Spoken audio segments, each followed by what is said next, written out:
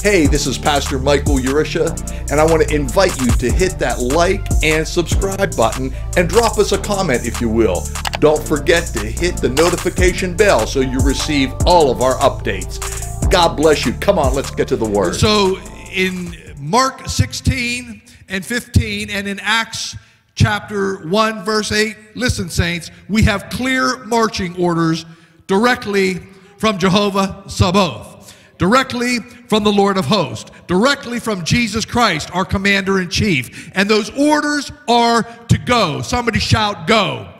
Not only to McKeesport, not only to Pittsburgh, not only to the USA, but around the earth. We are to take this gospel, this hidden treasure, everywhere we go in the name of Jesus.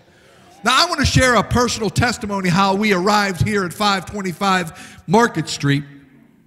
And I was thinking about this, and you know how back in the Old Testament, everything was verbally passed down. They would tell the story, they would tell the story. And that's how they became to remember the stories that we read about today. As a matter of fact, many times they built little stone monuments. So when their children would pass by that monument, that's where they would remember, oh, this is where Joshua overthrew Jericho. And they would have different monuments around for remembrance sake. So I want to give a personal testimony how we ended up here. As many of you know, I was involved in the recording industry for more than 30 years, along with serving in the ministry in various capacities. Nearly 15 years ago, our family, we were sent on a quest to find a space to house our recording studio because our agreement for our previous space was terminated. At that time, listen, we had zero intention on purchasing a church building. None. I had no intentions, listen, church, on pastoring for that matter. It wasn't even on my radar. I never went to seminary. I never went to a Bible school. Is somebody hearing what I'm saying? I don't have anything against education. Please don't misunderstand what I'm saying. Education is a good thing.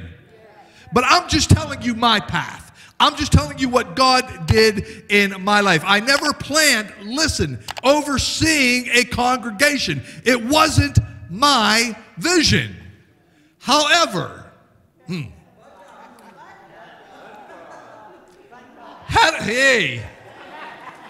had another vision. He had another plan.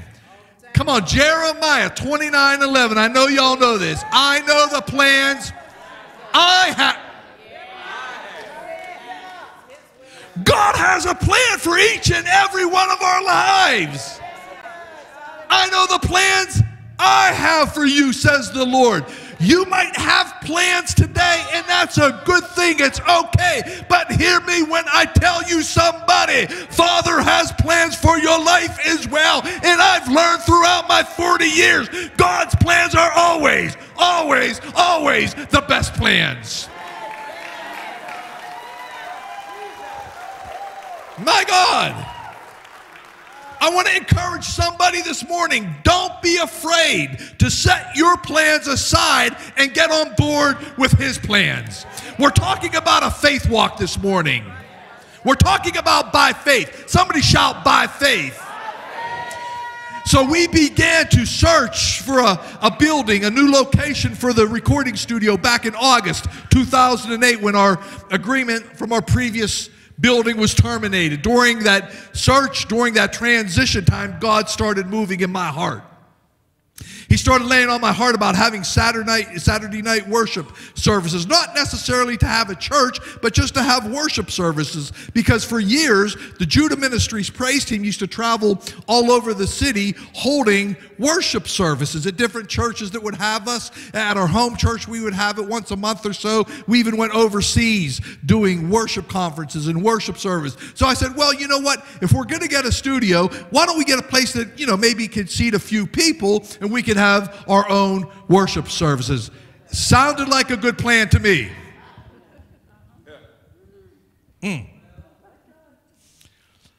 Sometimes, listen, God has to remove us from our comfort zone to get our attention. It was in the transition time, it was in my wilderness time that God began to speak to my spirit, man, because now I was open. Listen, I had to be fired from another church. How could Christians fire you, Pastor? Well, let me tell you something. That didn't happen once, Pastor DeLeese. It happened 2 times. Y'all know what it is, the left foot of fellowship.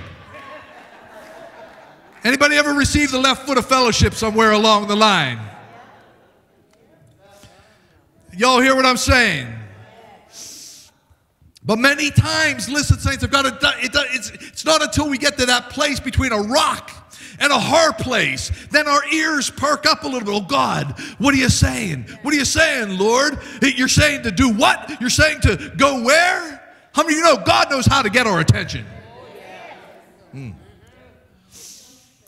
But how many of you know that as soon as we begin to take steps in our faith walk, God begins to give us new revelation. He begins to give us new vision. He begins to give us expanded vision. He begins to open doors that we never thought would open. God will begin to arrange divine appointments. You'll meet people and develop relationship, and it's all for the glory of His kingdom.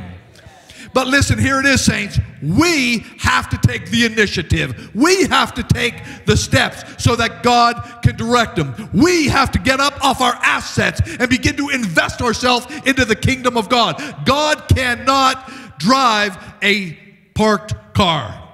We got to get moving. We must be willing, listen, to say, here am I, Lord. Send me, and without conditions. And then when He sends you, my friend, go. Don't try to debate Him. Don't try to negotiate the terms of the agreement. Just go. God is looking for somebody with some obedience. Listen, it's one thing to hear the voice of the Lord, but it's a whole other thing to take a step of faith and trust Him in the thing that He told you. Go. You can't say, I'll go to the mission field if I get a 5-star hotel.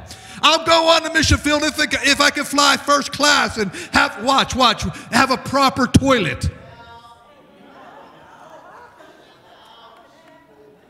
Because out in the mission field, listen, especially ladies, sometimes, I'm going to watch myself here.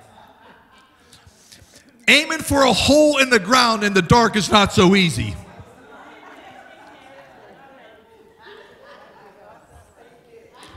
Come on, do I got a witness? Oh no, everything has to be perfect before I go. Everything has to be paid for. Come on, saints, we're talking about faith. If your vision, not God's vision, if your vision isn't larger than your bank account, if it's not larger than your intellect, if it's not larger than your human resources, my friend, then it's not your vision, or it's not God's vision. That's your vision. Because God's vision will always exceed your bank account. Oh, I wish somebody would help me out and say amen there.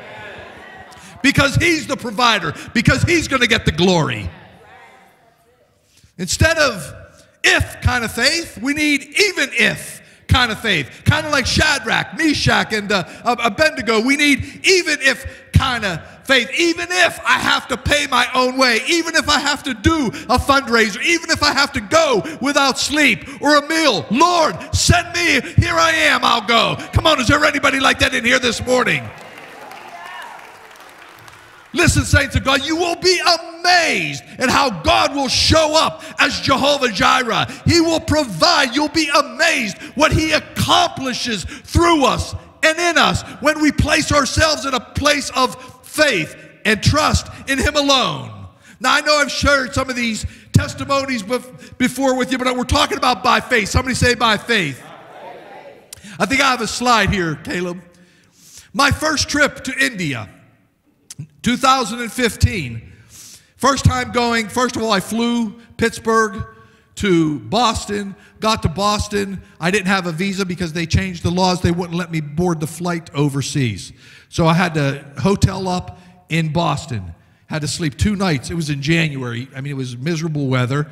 I had no passport, so I'm online talking to guys in India. We're trying to get, finally I get a passport, and then I board the flight. I lost all my money for the flight because it was non-refundable, because they just considered me a no-show. But I fly to India, some 25, 30 hours, get there. From there, we drive to the coast, which was another 13 hours. Brother man was exhausted. Are you hearing me? So we drive all the way to the coast. We get there about 9 o'clock in the evening, and a pastor has us over for dinner. So we go in and we have some nice biryani and big curry. I mean, he had everything spread out. Now, how many of you know you eat a bunch of rice at 9 o'clock at night?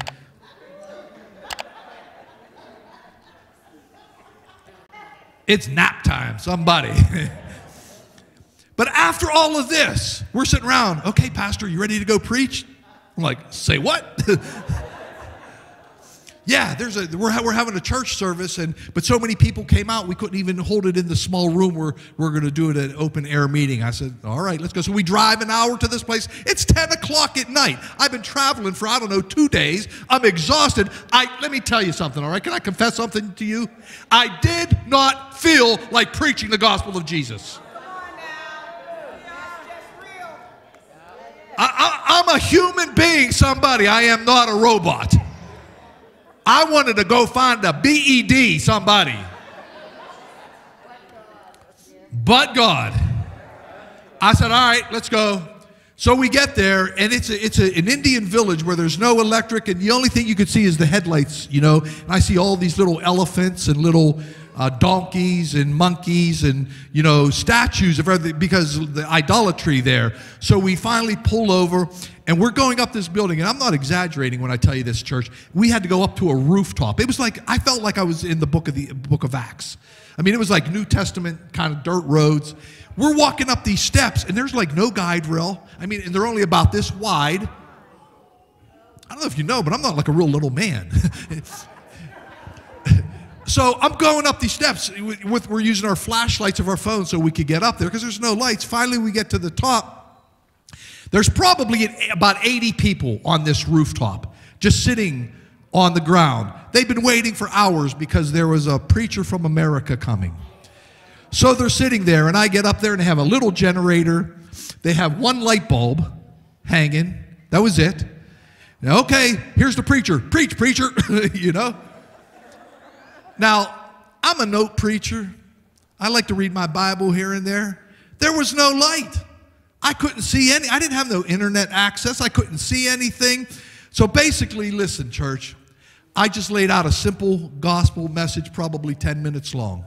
I said, listen, all have sinned and come short of the glory of God. Is everybody a sinner? Yes. There's one God, not millions of gods. He gave his one and only begotten Son in Jesus Christ. Come on, you know the story. Jesus Christ. I said, if there's anybody here today that wants to receive the forgiveness of their sin and call on the name of Jesus, I want you to come to the altar. Every person on the altar there came to the altar.